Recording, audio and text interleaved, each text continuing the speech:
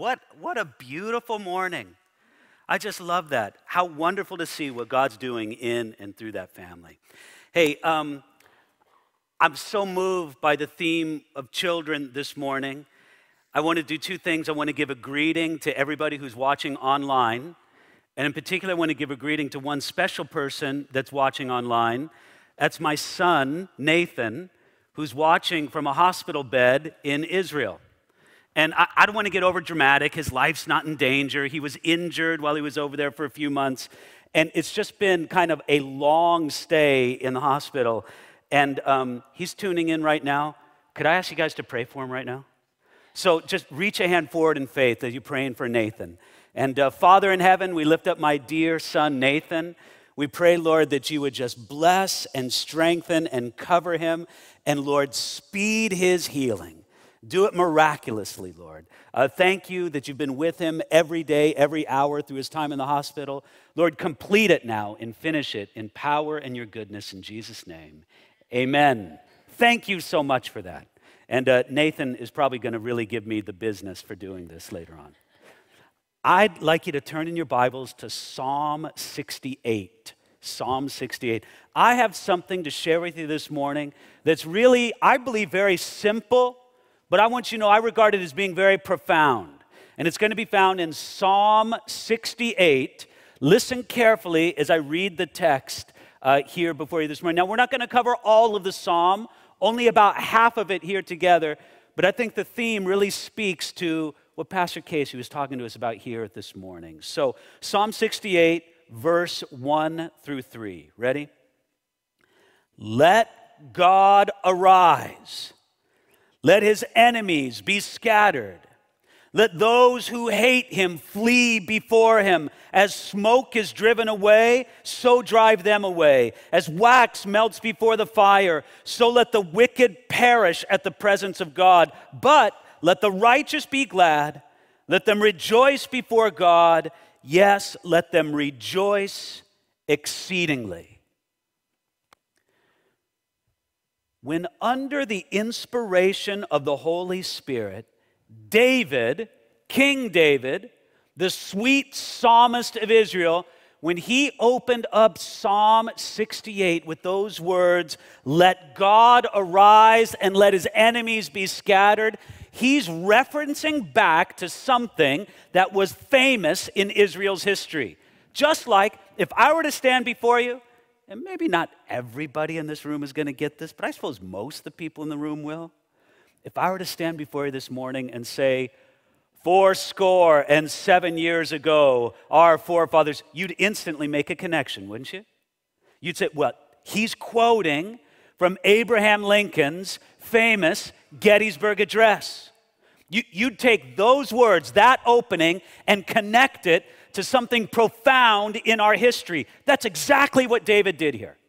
What David did was connect these words with something very profound in God's history, because what he's doing is he's quoting from a passage in the book of Numbers, chapter 10, that has to do with the great deliverance that God won for his people when he brought them out of Egypt and started them on the journey to the promised land. When they broke camp and started on their way, these were the words that were sung. These were the words that were spoken. Let God arise and let your enemies be scattered and let those who hate you flee before you. That's Numbers chapter 10, verse 35. What David is doing is he's saying this, is God's power and victory were real in the lives of his people generations ago. His power and his victory is real in the life of his people today. That's a simple idea. That's a simple idea that just simply says that God, go before us and take care of our enemies. By the way, don't you need that this week? Now, aren't you opposed on many fronts? Don't you have difficult people, difficult circumstances? And I'll say what's even greater than that. The Bible says that we wrestle not against flesh and blood, but against spiritual enemies that threaten us on every side. We need the Lord to rise up on our behalf and pray that our enemies, the enemies of God, would be scattered. So much so, notice here in verse 2, it says, as smoke is driven away, so drive them away. God's enemies have no ability to send from him. You know this, don't you?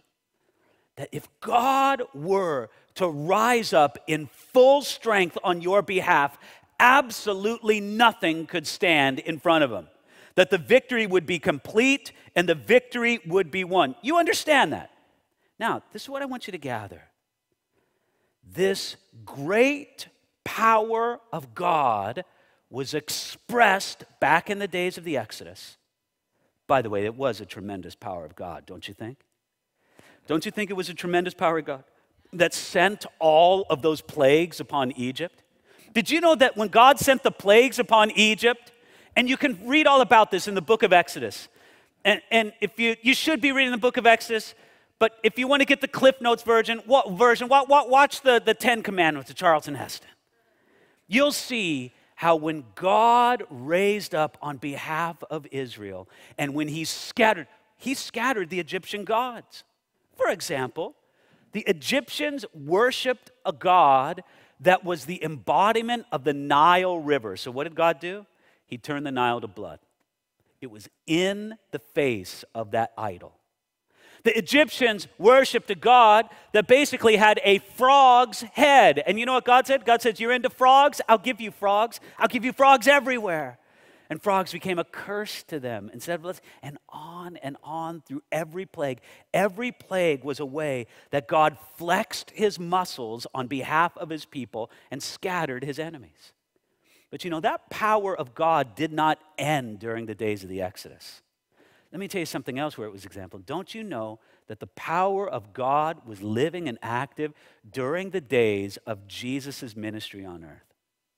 Was there anything more exciting than that? Is there anything more exciting than seeing Jesus stand up in the midst of the storm on the Sea of Galilee and just pronounce that word of peace, peace, be still, and he has authority over the wind and the waves? Is there anything more majestic than Jesus' power over every foul demonic spirit? Jesus' power over every sickness that would come his way. Jesus' power over sin and death itself in his resurrection. It's all shown there. I'm just here to tell you, and I think we can gather this from the first few verses, we serve a God of mighty power and strength. Do you believe that here this morning? All right, hold that in your mind. You holding that tight in your mind? Now, look here, starting at verse 4. Sing to God, sing praises to his name, extol him who rides on the clouds by his name Yah, and rejoice before him. Okay, the proper response of God's people when they see how glorious, how mighty, how powerful God is, we should praise him, we should honor him. But now look at what he says starting at verse 5. A father of the fatherless, a defender of widows, is God in his holy habitation. God sets the solitary in families. He brings out those who are bound into prosperity, but the rebellious dwell in a dry land. Brothers and sisters, what we have in front of us in these verses, especially in verses 5 and 6, is something so counterintuitive that I have to explain it to you. Here's what's counterintuitive about it. We understand, and we gathered it from the first 3 verses of Psalm 68, God is a God of great power and majesty. God has the might to do whatever he pleases. Now we see in verses 4, 5, and 6, we see that God uses that might to help humble people in humble ways. Isn't that remarkable? Did you see the words right there in verse 5? A father to the fatherless and a defender of widows. Now, I almost wish that we could go back to the days of David when he wrote this, or go back 200 years just in the history of the world and understand this in a new way. Because I'll tell you something, we live in a world today where we can actually do something dramatic about the crisis of kids that have no home. And Pastor Casey spoke about it in an eloquent way. I was so thrilled to see how many of you stood up this morning because you're doing something to help the fatherless in your community. That is a powerful and a glorious thing. But what I want you to understand is today we have the means, we have the ability, we have the communications, we have the technology to do things about it that was not available in previous centuries. There has always been a crisis of fatherless children. There's always been a crisis of the poor and disadvantaged. And even though we need the heart of God in dealing with it today the best we can, if you want to go back through history, it's been even worse in times past. And it would be easy to say, Lord, this is almost a waste of your great power. If you had all power, if you had all authority, what would you do with it? And some people say, well, I would change nations. I would establish world leaders. I would find a cure for cancer. I would do great and bold and dramatic things. And let me tell you something. God does those great and bold and dramatic things, but never to the neglect of his care for individual, humble, hurting people. Sometimes we feel that the God of the universe has bigger things on his agenda than my simple need. I want you to know this verse, Psalm 86, where it speaks so powerfully here, or excuse me, Psalm 68, where it speaks so powerfully about him being a father to the fatherless and a defender of widows. That means that God cares about you in your humble need. If there was any place where you could see this powerfully expressed, it would be in the life and the ministry of Jesus. Brothers and sisters, do you agree Jesus had power when he walked this earth? The same one who could still the storm with a word, the same one who could multiply the loaves and the fishes and feed thousands, the same ones who never backed down before a demonic encounter, but always put the demons in their place and brought freedom and deliverance and help and happiness and hope to countless thousands. Jesus Christ walked this earth full of God's power. And let me say this. The religious people of Jesus' day were looking for a God of power. They wanted a Messiah filled with power. And Jesus came on the scene and said, here I am the Messiah, and I have the power of God. But let me tell you what many of the religious people in Jesus' day said to themselves when they saw the power of Jesus in action. They said this, what a waste. You have all power. You are the Messiah. You can do whatever you please. And what do? You help a few blind and lame people. Why don't you use your power to call down fire from heaven on the Roman legions? Why don't you use your power to defeat and humiliate all our enemies and oppressors and lift us up to an exalted status? That would be a valid use of the Messiah's power.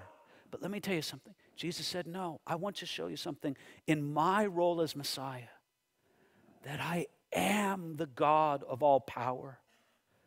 But I am going to use my power to meet the humble needs of humble people. So here's a blind man that he healed. There's a woman with an issue of blood that he healed. Here's a little girl who's dead, and yet he miraculously raises her from the dead. Here's people that he feeds for one lunch. Can you imagine almost anything more insignificant than one lunch? 6 hours later, you're hungry again. Some of us even sooner. But Jesus said, no, it's not a waste. I'm going to show the power of God in humble ways. Brothers and sisters, this is something we need to latch on to. Number one, to believe with all our heart that God is a God of power and authority, but to understand that God uses his power to come and humbly meet the needs of his humble people, including the fatherless, including, I love how he states it here in verse 6, how God sets the solitary in families. You know, one of the fascinating trends in our modern age is that there's more and more single people who are remaining single for a substantial period of their life. And nobody here needs to raise your hand if that's you. And I tell you, it's something that the church is learning how to deal with. But because, rightfully so, just like Pastor Casey said earlier today, rightfully so, we understand that God has a big role for families in his world and in his kingdom. There's no doubt about it. But God also has a plan for the single person. And what does he do with them? Well, one of the things he wants to do is he sets them in family. Now, I don't know what that means to you. When you think of being set in family, do you think of, marriage? That's what it means for me. Or you're thinking some other kind of arrangement. Maybe somebody's going to adopt me. I'll tell you one thing that God setting the solitary in families means is it means this. It means you've got a family of God all around you here this morning. And there's not a single person here who needs to feel truly alone. God has a family all around you, and he has put the solitary in families. Look at verse 6. He brings out those who are bound into prosperity, but the rebellious dwell in a dry land. I like that last phrase, that the rebellious dwell in a dry land, because it tells me that God's not going to force this upon anybody. God has blessing. God has help. God has family for you. But he's not going to force it upon you. If you choose to be rebellious against him, you're going to distance yourself from that wonderful blessing, that wonderful grace that God has for you. That power, brothers and sisters, the power that set the universe in motion. Pretty big power, don't you think? That power is extended towards you and your humble need. When I think about that in big terms, I can hardly get my head around it. Don't you sometimes think that maybe God should have not enough time for me, for you, enough care and concern? But I want you to know, this is the glory of God.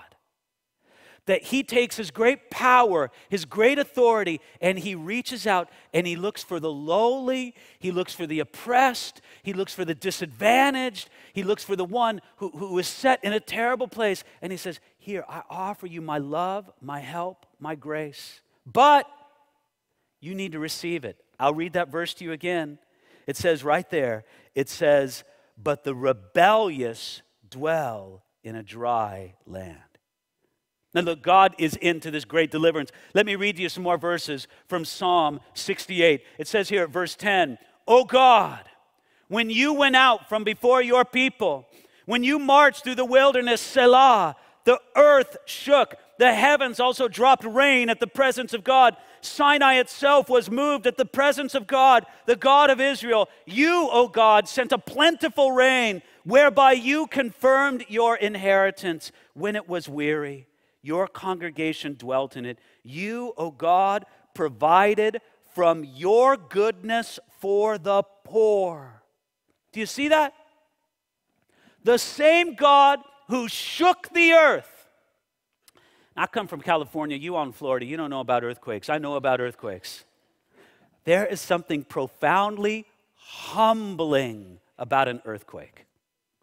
When the earth quakes and you feel things shaking, and the very ground under your feet that you thought was so stable is now seeming to be turning like liquid underneath you. There's something very humble. There's something that says, there's someone much greater than even the ground I stand upon. The same God who shakes the earth cares about your individual need. Now, if you doubt this, I want you to think back to a prayer that Jesus taught his disciples to pray. Remember that? Sometimes we call it the Lord's Prayer, the Our Father. What's one of the lines in that prayer? He says this, give us this day our daily bread. He cares about you, your individual needs, the same God that shakes the earth. And then continue on. I like this, and really we'll leave these last few verses for our consideration here. Verses 11 through 14, he says this. The Lord gave the word. Great was the company of those who proclaimed it. Kings of armies flee, they flee. And she who remains at home divides the spoil. Though you lie down among the sheepfolds, you will be like the wings of a dove covered with silver and her feathers with yellow gold. When the Almighty scattered kings in it, it was white as snow in Zalman. Look at that closely there. Verses 11 and 12. It's again emphasizing the idea of the Lord's might. The Lord appears on the scene and he's mighty. The earth shakes. He proclaims his word. The battle's won. Verse 12. Kings of armies flee and she who remains at home divides the spoil. Okay, I want you to think about this. Verse 12. Kings of armies flee. Doesn't that tell us that the Lord won the victory and every king that opposed him, they're running for their lives? Kings of armies flee, and who gets a share in the spoil? Look at it there in verse 12. Who gets a share of the spoil? She who remains at home. Now, wait a minute here. There's just something I don't understand about that. She who remains at home did not fight in the battle, did she? No, she stayed at home. Matter of fact, under normal circumstances in Israel, she wouldn't even be allowed in the army of ancient Israel because she's a woman and they wanted their women home, protecting the home while the men go out and fight. She who remains at home was someone who did not fight, yet she gets a share in the spoil. Brothers and sisters, I'm happy to proclaim that that's you and I. It really is. That's you, that's me. What do I mean by that? We share in the spoil of a battle we never fought. That's the whole message of the gospel. Do you understand that? That when Jesus Christ went to the cross and purchased our redemption, when he defeated every principality and power by his mighty work at the cross, when he became everything in our place, all our sin, all our guilt, all our dishonor, all our shame was poured out upon him. When all of that happened, he triumphed over all of it.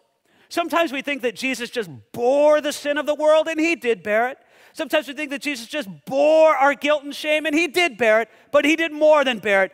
He triumphed over it. He won a victory over it. And you know what he says to you and I and all who will believe, all who will not rebel against him?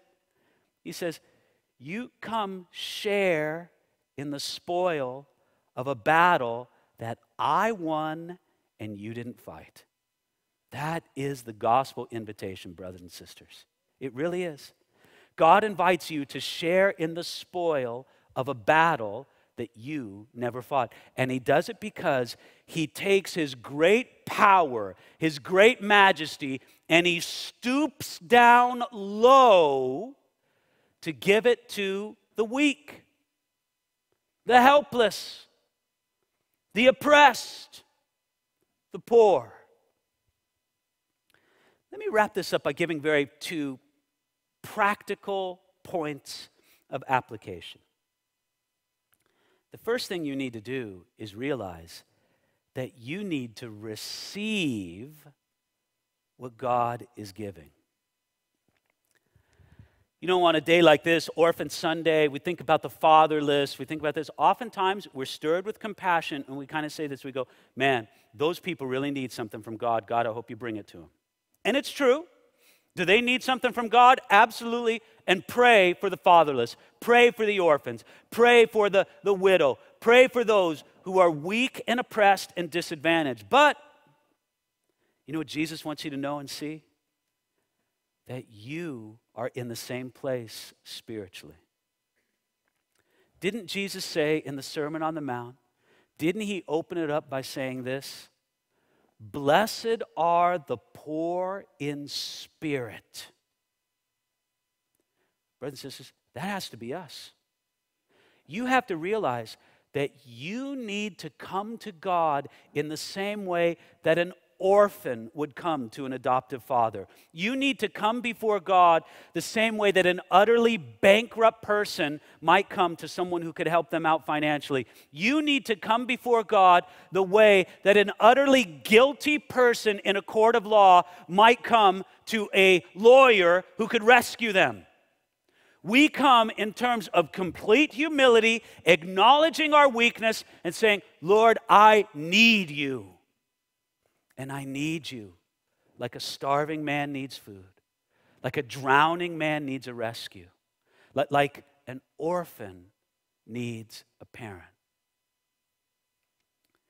Brothers and sisters, if you think it's them who have this great need and not we who have this great need, you who has this great need, you will always be on the outside looking in.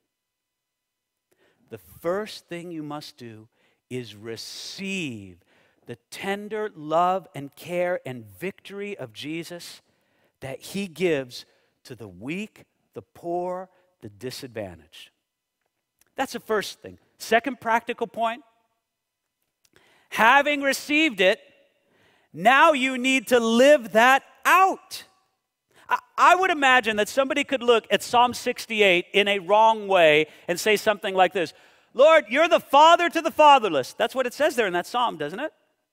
You're the father to the fatherless. Now I don't have to be.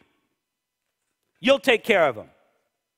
I want you to know that that is never the heart of God in the Scriptures. God does not say, I love and care for the orphan. You don't have to worry about him.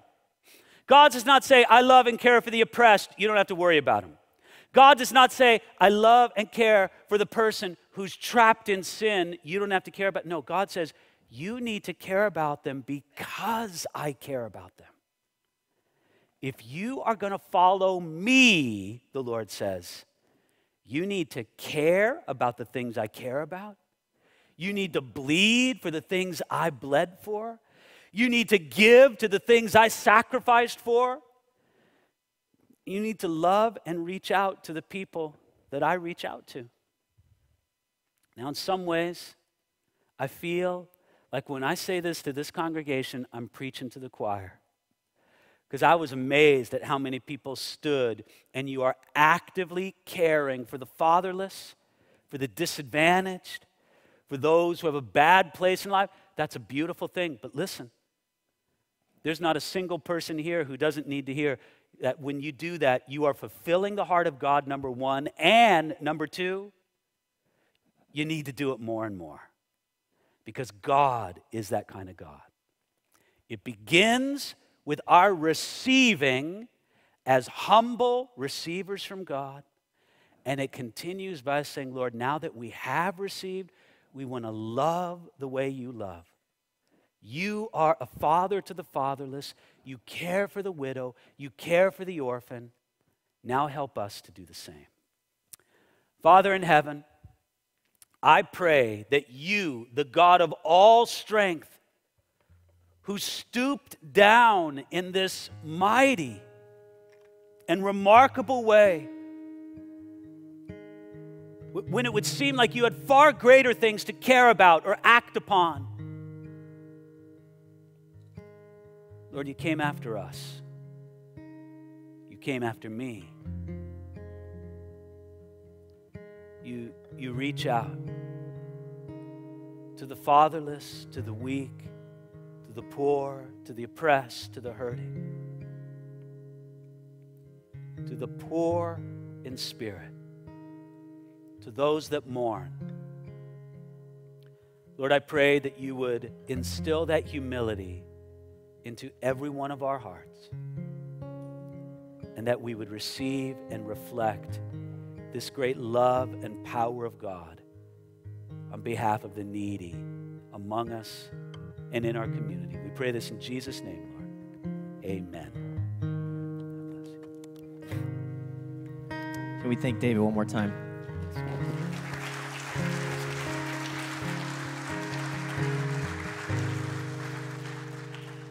I had to reach over to my wife and I say, you see why I love this guy? I mean, that's the gospel that we cling to. So I'd like to invite our prayer partners to come, and as we normally do, we're going to have some moments of prayer here. So if you're one of our prayer partners, would you come forward? And I'd like to invite you, if you've never met this God who cares for the widow, who cares for the orphan, and who cares for the broken, those who find themselves in the cul-de-sac of sin and self, no matter what name you put to it. Call it addiction, call it abuse, call it lack of significance, whatever you might find yourself suffering from. Just want to invite you to come and meet a God who, like David says, loves to use his power to meet the humble and give them life right where they are. If you know that God and you've maybe been encouraged today or convicted today, maybe you want prayer to ask for that same God to empower you to take that next step toward those around you with that same grace. We believe that the ministry of prayer actually moves heaven and earth to give you things that you can't have without it. So whether you're meeting that God for the first time or you're meeting that God for the 50th time, we're going to have some people down here who want to pray God's Spirit and God's favor into you and over you. Let them know where you are, and you'll hear the music behind us. I'm going to dismiss us in a benediction, but this moment will be open for a while. Love to invite you into it. So would you now all stand and receive God's promise? I'd love to give a benediction and invite you to put your hands out, because a benediction is not just a prayer, it's a promise for God's people, and this is a receiving posture. And if you're comfortable, go ahead and turn your hands over like this, and I'll pronounce a benediction over you that it might be true more and more for you. And we'll dismiss. Now may the Lord bless you. May the Father to the fatherless keep you. May those who place the lonely in families make his face to shine upon you and give you peace so that you might receive it and go and do the same. Amen and amen. Love you guys. See you next week.